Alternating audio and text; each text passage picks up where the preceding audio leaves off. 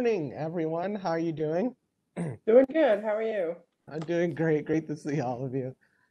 Bit of a shorter crowd today, but that's perfectly fine because the recording will be available online, so everybody will be able to see all the amazing things that they're going to miss at this Lunch and Learn. But thank you all so much for tuning in. So I'll introduce myself. So my name is Shaundon.Moore. I work for Cobb Water's Communications and Education Division. So we are the ones who actually host all of the Lunch and Learns that go on here. And most of our Lunch and Learns focus on pollution prevention or about water quality or water environmental conservation and our role in that. But today we're going to take a bit of a different focus and really look at kind of why a little bit we care about those things. And specifically, we're looking at amphibians today, which is why you're all here.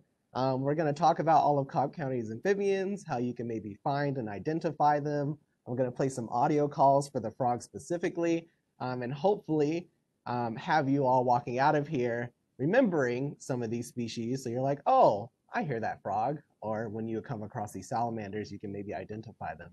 So pretty cool. Today is the first time that we are self-teching the program. So usually there's always someone behind the scenes, but today we're going to give it a try with just myself. It'll go perfectly fine, I'm sure. And I can still see the chat box as well, but since there's kind of so few people in here right now, when I have like question and answer time, feel free to unmute yourself and ask, or you could just type them in the chat box and I can answer them at the end. But on that note, let's go ahead and get started. So,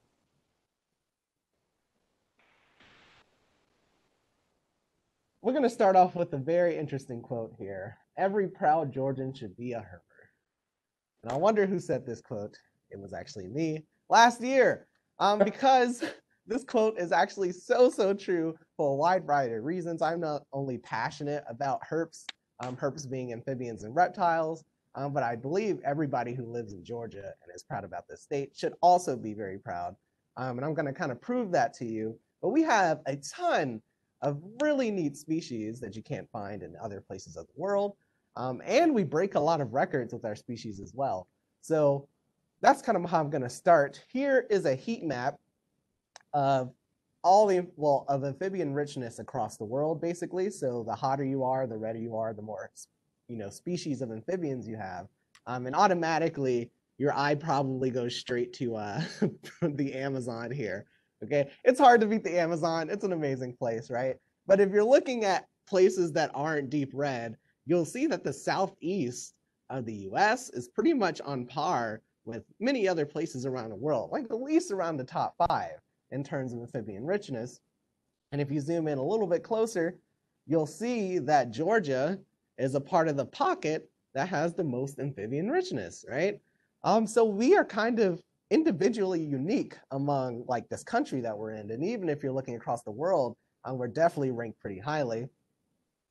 Before I continue, I want to go ahead and give a special thanks to the Amphibian Foundation. I have a lot of knowledge and a lot of training when it comes to herps, amphibians, and reptiles, but a lot of that experience came from outside of the state. So when you're trying to understand like local amphibian species, it's always nice to have somebody who's an expert. And if you don't know what the Amphibian Foundation is, they're an amazing nonprofit based in Metro Atlanta, and they are who helps kind of cultivate all this local knowledge about the species you can find. And eventually they'll be a partner in our amphibian monitoring program, our volunteer amphibian monitoring program that I'll talk about kind of at the end of this program. So really cool.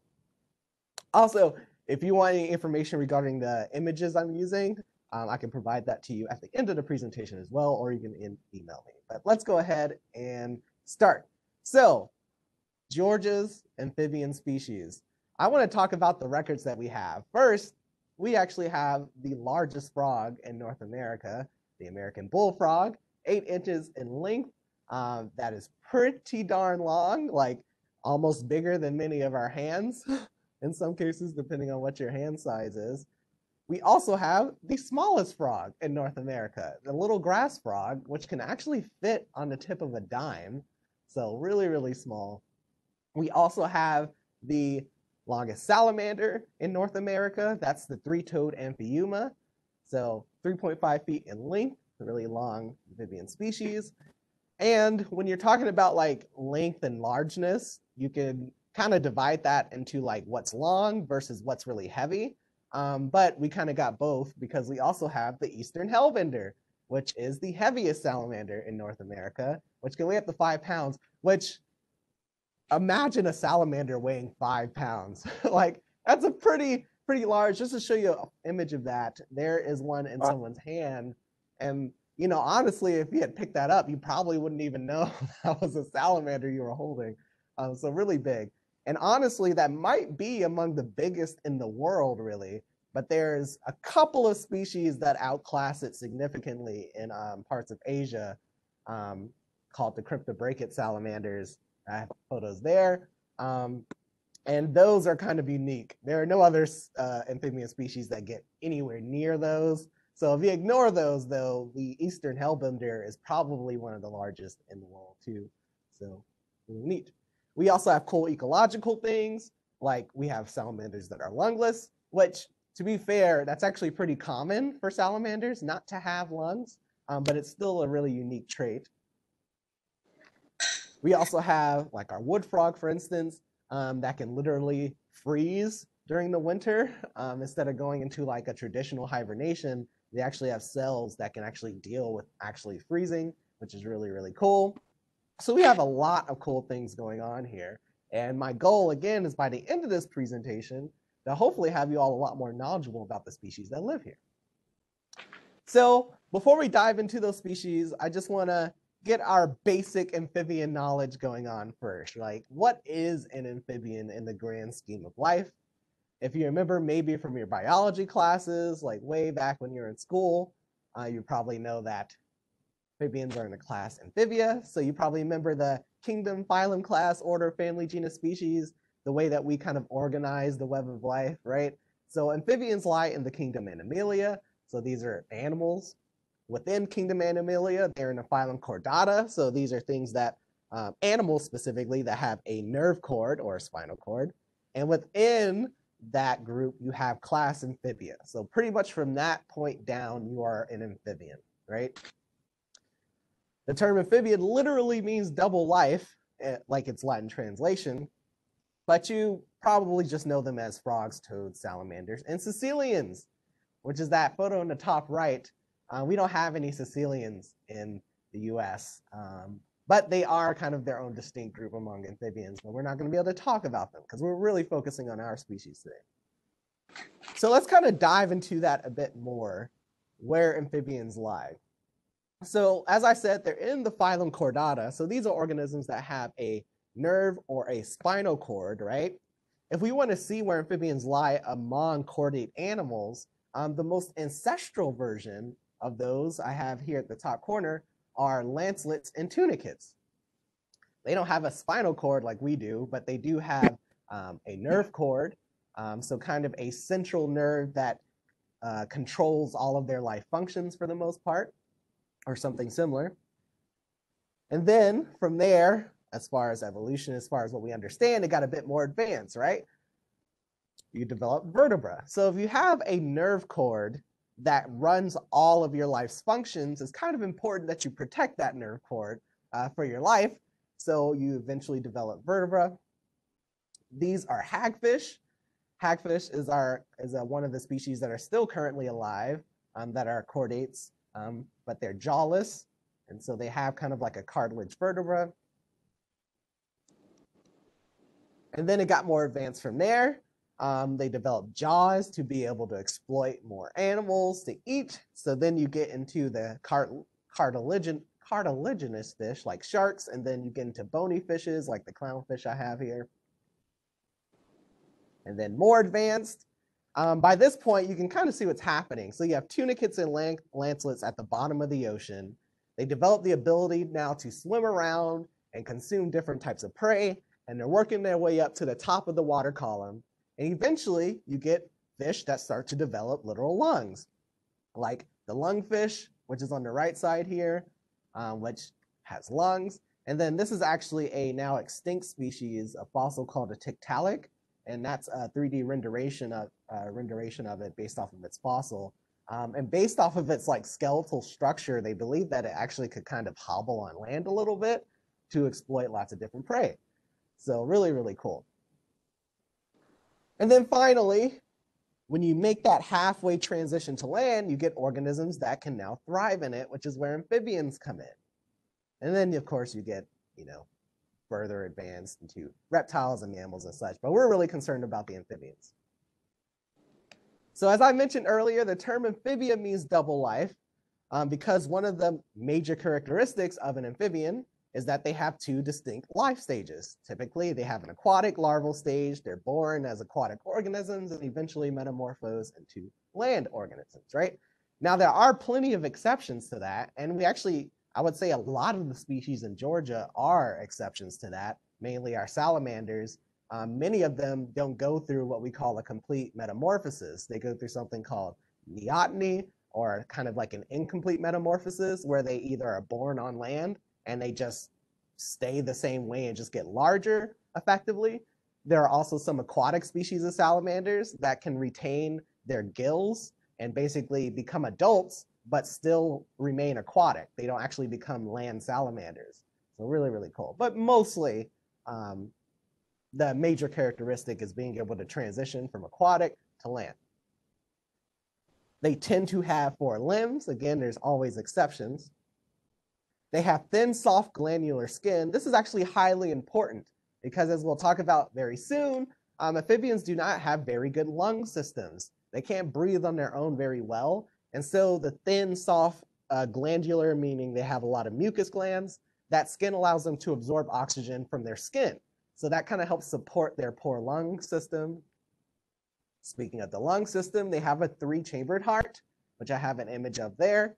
So, as humans, we have a 4-chambered heart. You may know a lot of fish have even less, right? And so having a 3-chambered heart is really, really convenient.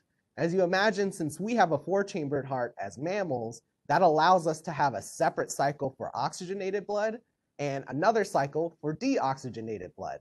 It allows them to not mix. If they start mixing, like in many species of fish, it's not very efficient to get oxygen to your bones, to your muscles. And so by having a 3-chambered heart, that is what allowed amphibians to basically thrive. And if you go fishing, you might know that fish have something called an operculum, kind of like a plastic-like covering. It's not really plastic, but kind of like a covering over their gills. That is what developed into the hearing apparatus in frogs, which I have a photo coming up soon of that. And they have amniotic eggs. Basically, these are eggs that have a gel layer on top that keep them nice and moist because they still rely on water to breathe. So generally speaking, if you have most or all of these characteristics, you're probably looking at an amphibian. Basic anatomy. They tend to have similar, senses to we have as humans. As far as eyesight goes, it ranges. You have some species that are blind. You have some species that have night vision, like our toads. And then you have some that have selective color vision as well. I like to show this image because I think that herps in general have really beautiful eyes. It's something you don't pay attention to because most people don't see them, but they have a very wide range of like eye diversity, which is really, really neat to look at. Their olfaction, so their smelling senses are highly developed. This is particularly important for the salamanders, who pretty much one of the major ways that they navigate their world is through their ability to pick up scents. You often see some salamanders have kind of like a mustache-like structure. That's actually a part of their system to pick up chemicals.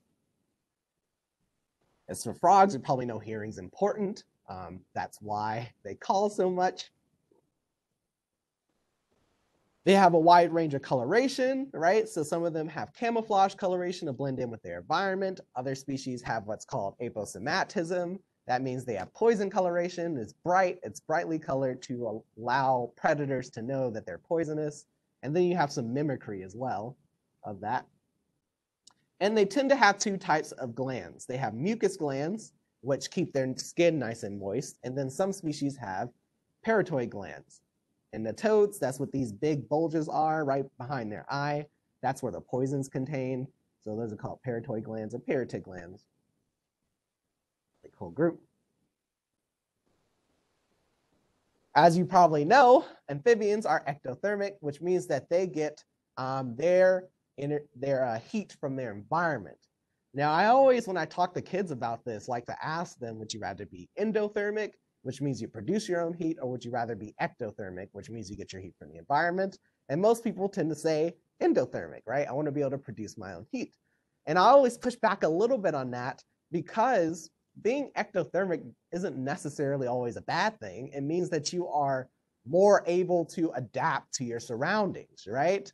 You're able to be more tolerant of a wide range of conditions versus if you're endothermic, like for humans, for instance, 98.6, if we drop below that by like a couple of degrees or above that, you get sick, right? Like we have a very narrow range we have to maintain. The ectothermic species in many cases have a broader range of tolerances that they can deal with, right?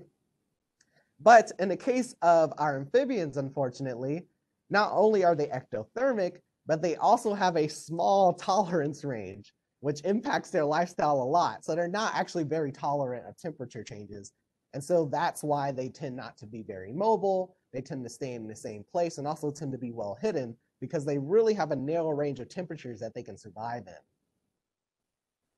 As I said, especially for the lungless species, they rely almost entirely on their skin to breathe.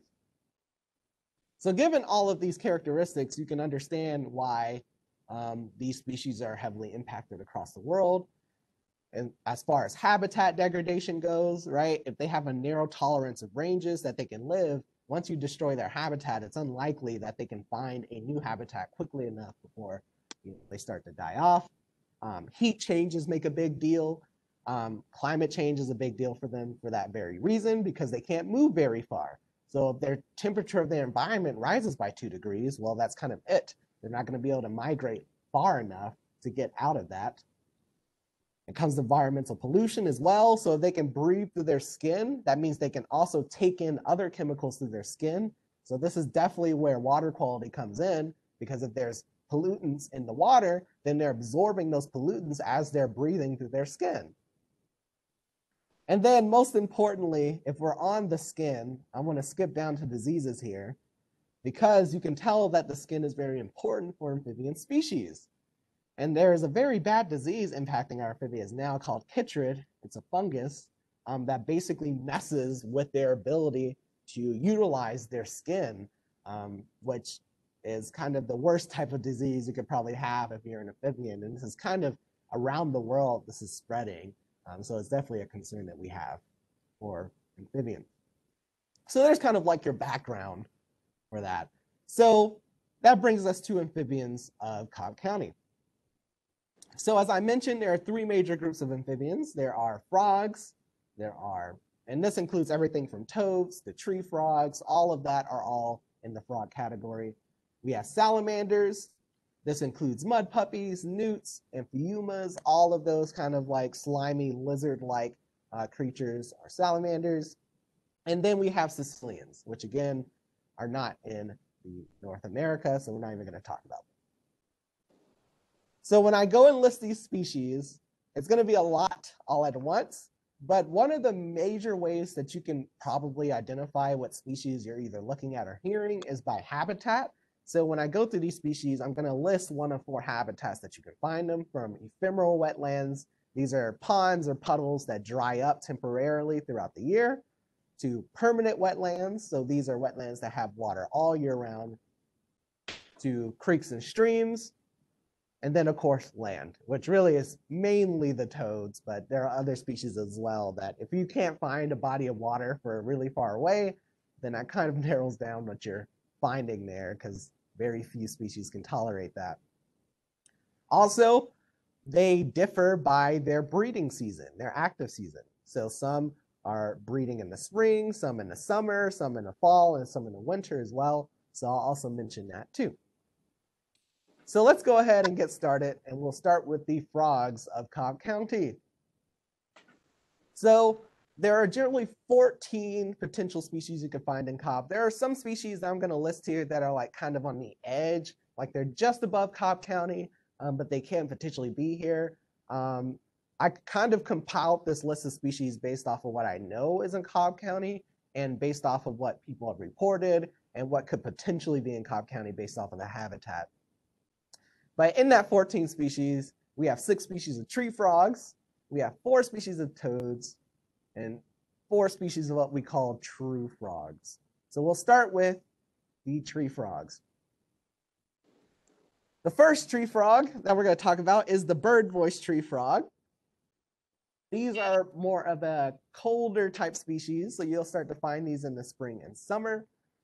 These, and I should say pretty much with all tree frogs, generally you're finding them in permanent wetlands. So these are areas that have water most of the time. Depending on the type of creek, if you're at a creek, depending on how large that creek may be, they can also be around your creek as well. One of the major ways that I pretty much can tell the difference is that they're always bicolor. So they always have one color on their belly and one color on the back, kind of like here. It's always one color here. The top, their back can kind of vary in green to yellow or brown, so I wouldn't use that as an identification. But honestly, all the tree frogs are really, really small. And so the only way you're probably going to identify them, because you probably won't see them, is by their call. So let's go ahead and play the bird voice tree frog call.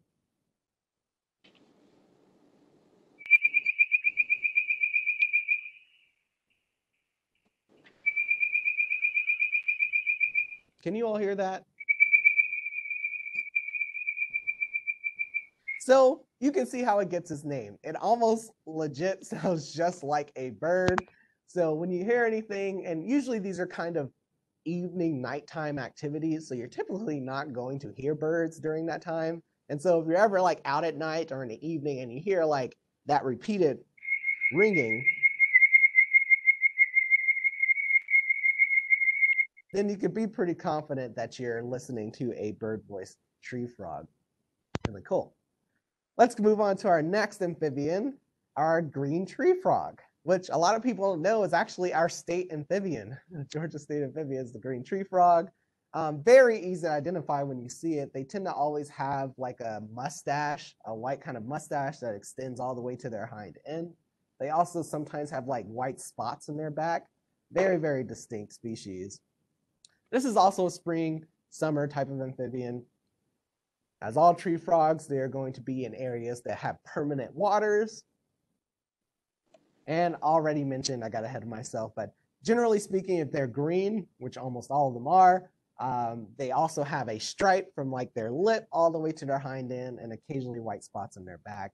You're looking at a green tree frog. They also have quite a distinctive call. They sound like ducks.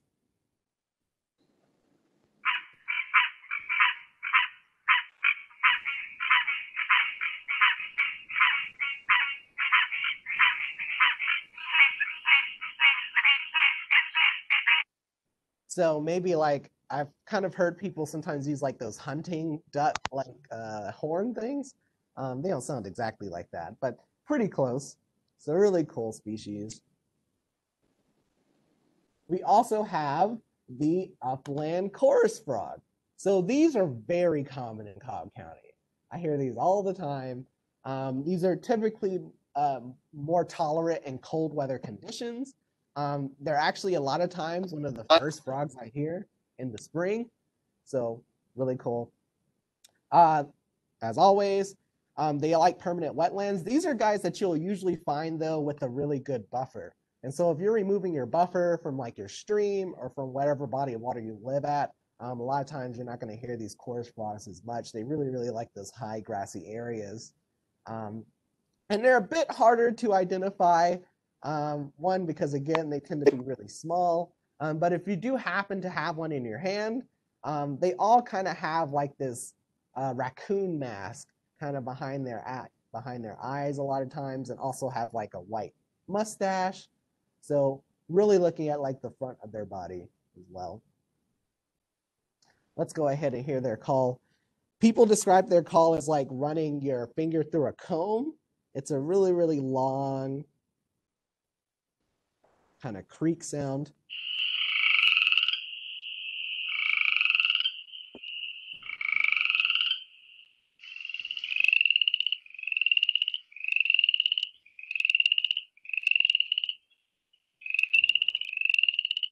So nice. Yep. So very, very distinctive call. Like I said, these are at least the ones personally I hear the most here in Cobb County. Very common species. And you'll actually hear these throughout the day as well. We're not exclusively going to be calling at night. Our next species, the spring peeper. These are definitely probably one of the tinier of all the ones. You'll usually be able to see these hopping across the land. I usually see these pretty far from water sources, surprisingly. But this is another cold species. So they get their name spring peeper because they tend to be among the first callers in the spring. As you can see in its scientific name, Pseudacris crucifer, they partially get that name because they all tend to have like a cross on their back.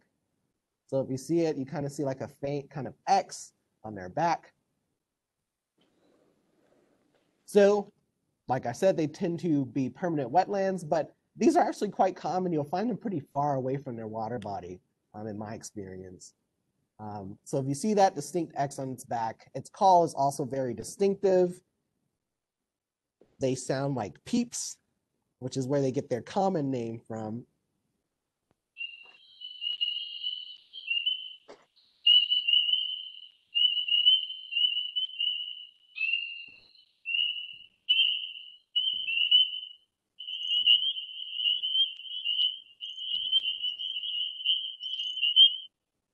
So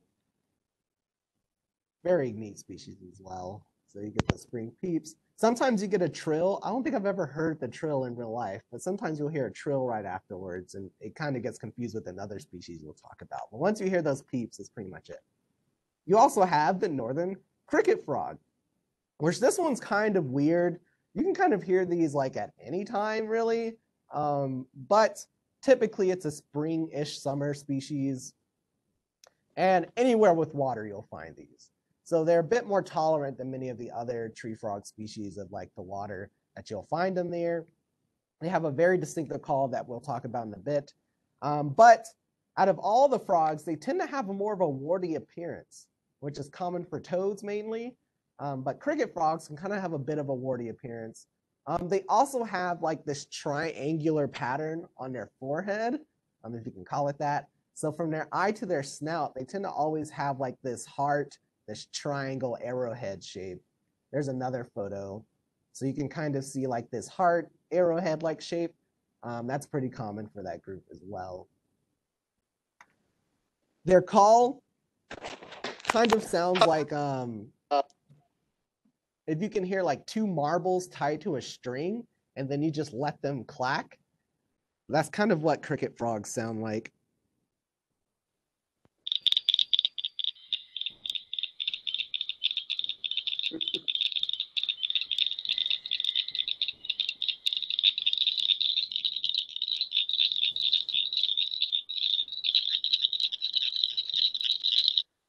And oftentimes when it comes to the cricket frogs, you don't usually hear them by themselves. They're almost always in a chorus.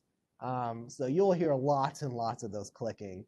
Almost sounds, I think some people maybe describe them as closer to maybe galloping horses, but there are other species that sound like that too. Next we have Cope's gray tree frog, which is an interesting species that is not always gray, but this is another species we're getting into the warmer seasons. So from spring to summer, you'll find these in both kind of temporary wetlands and permanent wetlands, but usually I believe you're going to find them more so in the permanent areas. The coloration can vary. They are not always like this. They can actually have a bit more color to them, but they do have flash coloration. So there's another Cope's gray right there. But if you can get your hands on one, their hind leg has a flash coloration that we believe is used to kind of bore away predators. So that's one way you can really tell the species. That flash coloration on the hind leg is common for many other species as well. So their call is very distinct though. It's very, it kind of makes you jump. It's very sharp. It's very trill-like. There you go.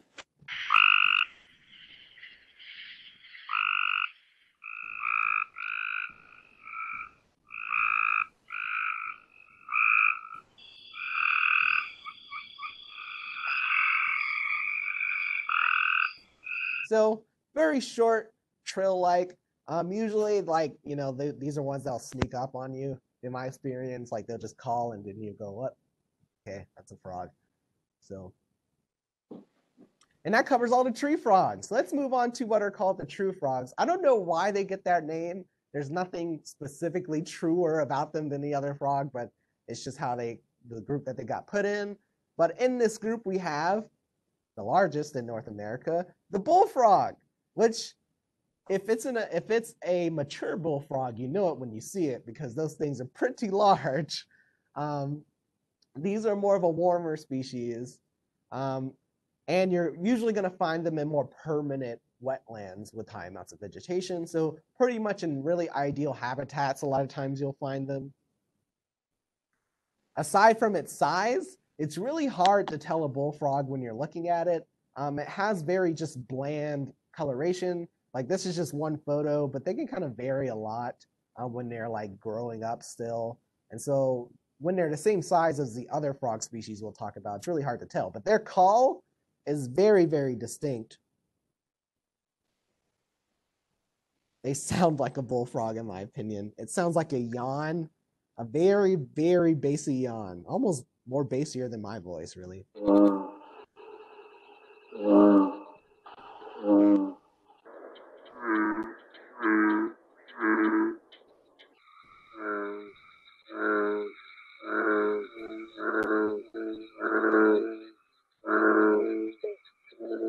So that's the bullfrog, really neat species. Some people also say one way you can kind of tell is that their tympanum here is like much larger than their eye. I don't know if that's like a more of a confirmation ID thing, but that could also be one way to help you identify them if you ever see them. They are also, despite their size, in my experience, these are also one of the most sensitive species in terms of like running away from you. A lot of frogs you can get pretty close to before they get freaked out or start to run away. But bullfrogs, usually they'll be gone as soon as they hear the whiff of you, in my experience. It's very rare that you come across one by accident. They're usually moving away or hiding underwater. Next, we have the pickerel frog. So this is another colder species. These are where we start to get into the frogs that you'll find more so around rivers and streams and such, mostly creeks and streams. They're very easy to identify. At least the way that I remembered is that the term P for pickerel can also mean paired. And so they also always have like a paired row of spots, always like two rows of spots down their back every time. Very easy to ID. As far as the rest of their colors, it can vary. But if you see those spots in a row on their back, like that's usually very easy. They also have a very snore-like call. Here we go.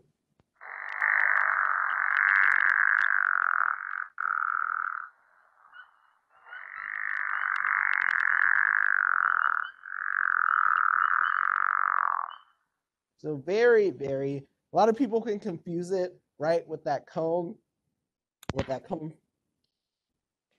Oops, sorry. But this one sounds a bit more yawny, I believe, in my opinion.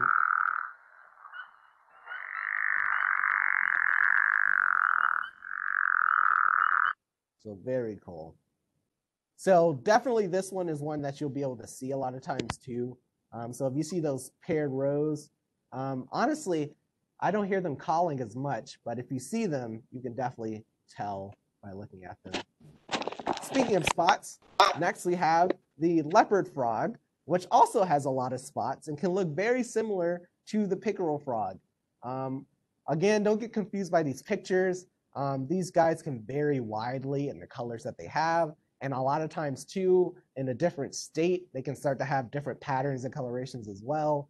But if you see a lot of spots, but they're not in a row, then you might be looking at a leopard frog. Again, pickerel frogs always have paired spots, so that's obvious. And if you don't see pairs, it might be a leopard frog you're looking at. Another kind of spring-ish summer species, And these are pretty tolerant as well. So you'll find them pretty much in any water body that doesn't have fish because the fish will eat their tadpoles. Again, their coloration varies, but you're really just looking for spots at this point to find these guys.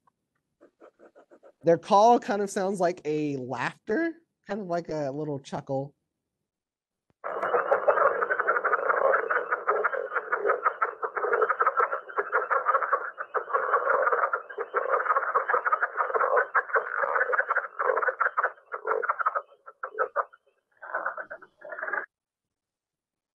Very cool. At least for me personally, when I was trying to catch them back in the day, they were quite hard to catch. And so at least the way that I learned to identify them is because they're always laughing at you because you can never catch them. So leopard frogs has the chuckle. Next, we have the green frog, which is often confused as well with the bullfrog. You can kind of tell why.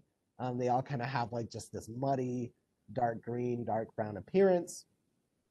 Another warmer species that you can find pretty much in any body of water. But their call is quite distinctive. So we'll talk about that in just a bit. They tend to have very defined ridges on their back. There are other species that has that as well, but they tend not to be spotless. So if you don't see any spots and really defined ridges, that might help. And really, it's their call that's going to give it away. It sounds like a banjo.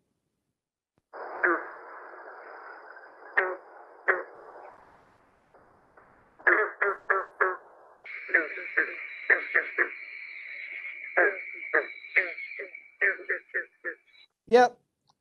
So it's common for them to have the multiple banjo twangs, but in my experience, they just do it once, and then you have to wait like another 40 seconds.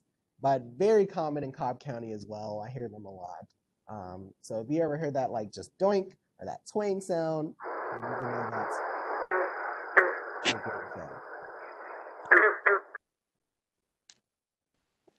and we'll finish off the frogs with the toads, which kind of encompass a bunch of different groups. But we'll start with the eastern spadefoot toad. Very distinct eyes. So if you ever see their eyes, at least, that kind of gives it away. They kind of have like a crosshair type eye, another warmer type of species. Since they're a part of the group of toads, these are ones that you can find a bit further away from water sources than the others. They also aren't as dry looking as the other toads, but you'll really know a spadefoot toad when you see it. Oops. One, because the eyes give it away, the crosshair eyes, but also they have this hard spade on their foot, which doesn't seem like much, but apparently is quite effective when it comes to digging. So this black little digging appendage that they have on their back, if you can catch one, that is. They have a very nasally, it kind of sounds like they have allergies, in my opinion. They have a very, very like stuffy, nasally call.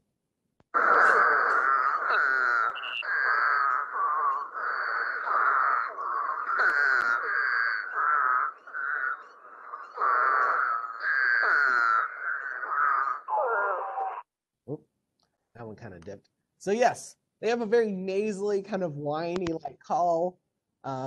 For the kids, when I give this presentation, I always say they kind of sound a bit like Wario. If you know what Wario is, off of like the Mario franchise.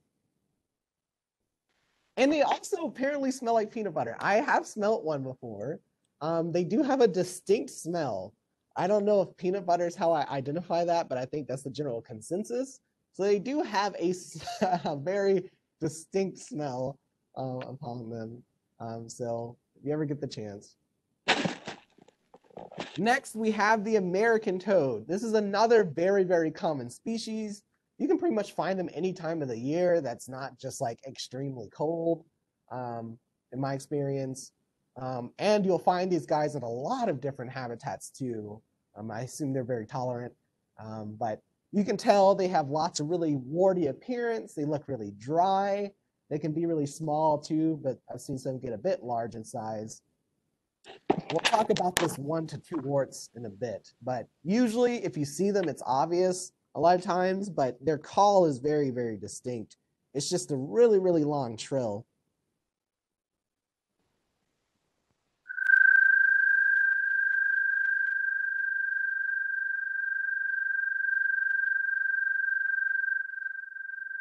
Yeah, they'll go on for a while. They have a very long, just trill vibration call. It's not short at all usually. Sometimes it'll be short, but in my experience, like you'll hear them go on for like a couple of seconds.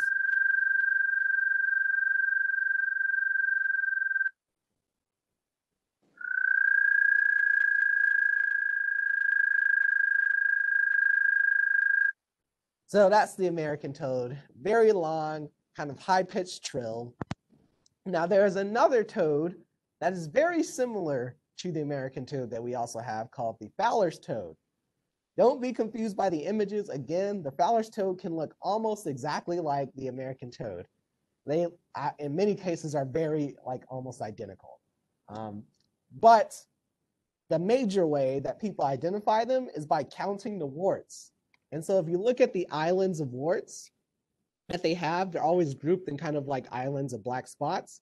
When it comes to American toads, they always have 1 to 2 warts per island. So you can see the max amount of warts you'll see is 2 or 1, and they're usually really large. When you're looking at the Fowler's toad, if you look at the islands, you'll see you can have 4, they'll have 3, sometimes I'll even more than that. And so if they're really, really warty in those islands, that's usually common for the Fowler's toad. Outside of that, it's kind of a free ball there. But they also can be found at any time of the year too. Any type of habitat, as long as there's water somewhere in the periphery. And again, 3+ warts. Their call is also very similar to the American toad as well. Fowlers.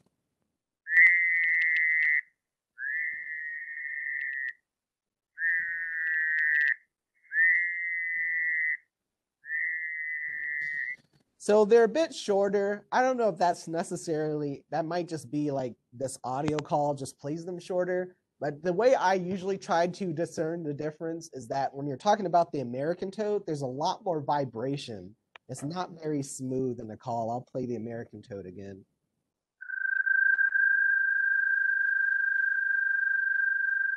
So you can at least hear the vibration. There's a bit more rumble in them, whereas the Fowler's toad is a bit smoother in call.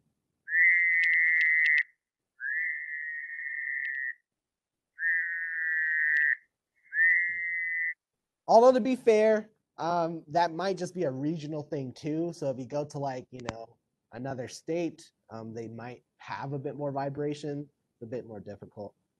And we'll finish off here with the Eastern narrowmouth toad. Another toad you can find in any place. They're all pretty common. The habitats remain the same, but they are very distinct. From their name, you can tell they always have a very just like abrupt end to their face. It's always kind of like stuffed at the little tip here, hence the narrow mouth. They're very, very distinct, and they're super, super small. This photo kind of makes them seem larger than they are, but they can like pretty much fit on your index a lot of times. They're very, very small. Super annoying. Sometimes these frog calls can be a bit much when you hear too many at once.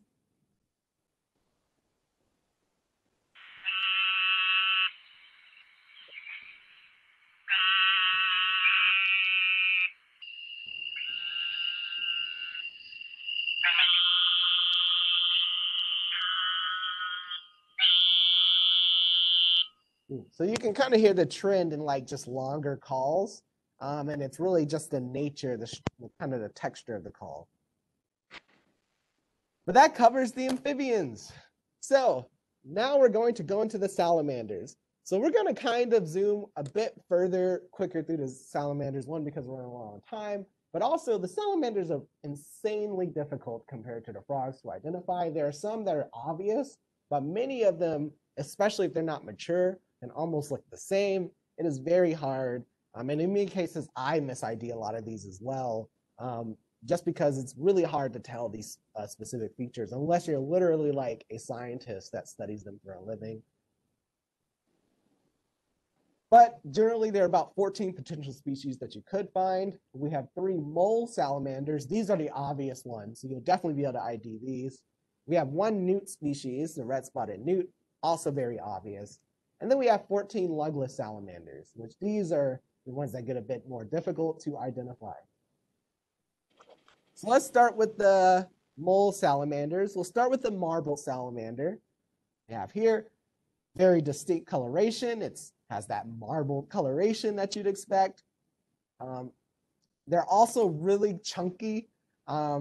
They're kind of like the football players of the salamander world. They're large. They can fit on your hand. They're very, very obvious. And surprisingly, what's common about these species is that they're usually found on hills. I don't know if that's like where they're always found, but a lot of times you find them on hills. I don't know what that relationship is, but underneath rocks and logs of hills is usually where you'll find these marble salamanders. The coloration is pretty distinct.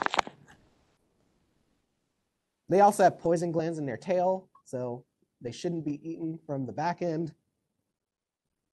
The spotted salamander, or some people call them the yellow spotted salamander, pretty distinct. They always have yellow spots. They're also pretty big and chunky as well. These are kind of a spring-ish cold species, actually around now.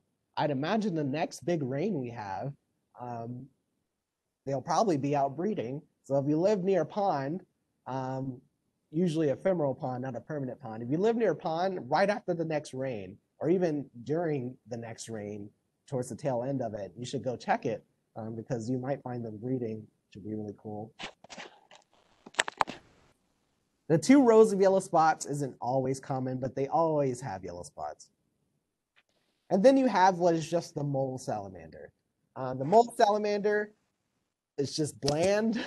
If they're juveniles, it's kind of hard to know they are mole salamanders in many cases, but they tend to be, again, a bit on the larger end, have a lot more meat to them, bit of a colder species, and they kind of vary on where you'll find them, but typically around some type of ephemeral pond. And really, the major way you identify them is just knowing that they're not the other species, like the yellow spotteds or the blue or the marble salamander. Moving on to the newts, we have 1, the red-spotted newt, very common species. You can kind of find them at any time, really. And it's kind of a gem when you find them, too, because they appear out of nowhere. They're pretty tolerant a lot of times. You most commonly will find them like near bogs and such, and they have this odd relationship with kind of sphagnum moss. But you can really find them a lot anywhere. They're very dry looking. They don't tend to be as slimy. They also tend to have the red spots on their back. It's a very distinctive species. And they also have like the yellow eyelid kind of structure too in their eyes, but you know when you see them. These are poisonous.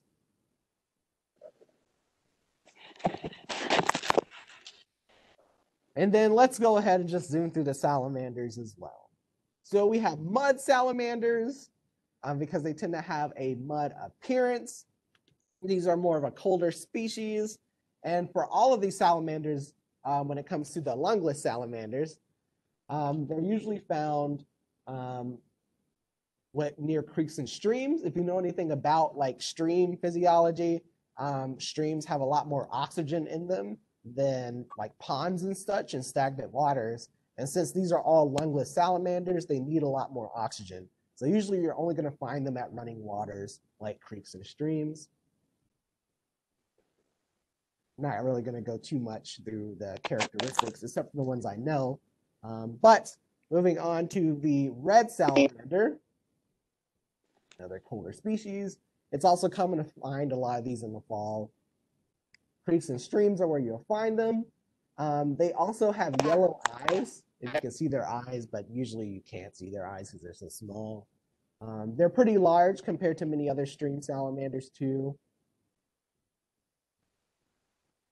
Slimy salamanders are among our most common salamanders. They're often confused with yellow spotteds or just the spotted salamander. But the main difference is like these guys are really skinny. Like if you had a spotted next to each other and a slimy, there's a very distinct difference in the amount of meat they have. These are always really slender, almost like snake-like in their structure. Typically, you'll also find these kind of like in the fall region too. So if you ever see kind of like a dark coloration and a bunch of yellow spots, you're probably looking at a slimy. The redback salamander is one of our most common salamander species. They all have this red stripe along their back. Very distinct group. So if you ever see, you usually only see their tail a lot of times because they're halfway underground, but they always have that black body with the red stripe on their back. And you can find them almost anywhere, quite far away from many water sources too. As long as it's moist, they will be there because they lay their eggs actually underneath logs. So this is more of a terrestrial salamander, a land salamander. You also have the four-toed salamander, another distinct one. They have a very flat, blocky snout. Their color can range, but they always on their belly, which I don't have a photo of, but on their belly, it looks like a marbled salamander. They always have a marbled belly with like spots on it. Very distinct. Most of the other salamanders are pretty uniform on top and bottom. But so if you ever see a flat face and then you flip it over and its belly, it just has like this marbled color with like a bunch of black spots. Very distinct. You also find these guys in lots of bogs too. You have the spring salamander, another one that's pretty difficult to identify unless it's really mature. But when it gets to the muds and the reds and the springs, you really just have to have an expert help you out. When they're mature, sometimes you'll see like this distinct face pattern. You have the seal salamander, another kind of difficult species to identify. This is just one photo, but I can literally show you dozens and they look very different. So I'm not going to talk too much about that. But the three-line salamanders are very distinct. They have three black lines, one down the middle of their back and two down the side, as you can see from this photo here. And they look like this when they're at their larval stage as well. So you can almost tell a three-line versus a two-line always because they usually develop those lines pretty quick in their life. So nothing fall. You can kind of find these towards the summer too, I believe. The two-line salamander is different from the three-lined because it doesn't have the central stripe down the back. It only has two lines on its side, and then usually on its center of the back, it has a bunch of black spots. Also pretty distinct. You can tell when they're at their larval stages too. They always have these little spots and two lines down the side. These are pretty common in Cobb County too, the two-lined and the three-lined.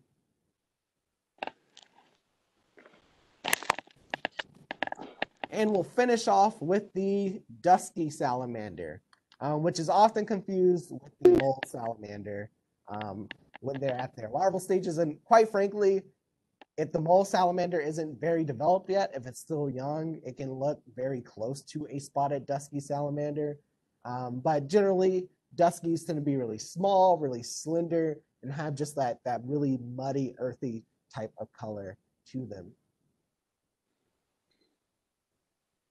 Awesome. And that covers all of Cobb County's amphibians that you could potentially find. So hopefully you all learned something about, maybe you've even heard these species. I know for a fact some of them are already calling. So hopefully now when you go outside, you'll get to hear them. If you have more of a deeper interest in these guys, we actually have a community volunteer amphibian monitoring program. You can go to our website, cobbstreams.org, and look under our volunteer tab to see that, to get more information on that. But I highly recommend you participate in that as well. It's pretty low commitment. There's two types of ways you can commit. There's a low commitment version and a high commitment version. So we'd love to have you a part of that program if you're interested. All of these calls are also available on that same webpage for our amphibian monitoring program. So if you just want to have those audio calls, you can download them from that webpage. cobbstreams.org and just look for the amphibian monitoring program. It's really cool. So on that note, thank you all so much for tuning in. Feel free to email me if you have any questions about anything I talked about or want more information. And I will see you all hopefully at our next Lunch and Learn. Have a good one. Thank you.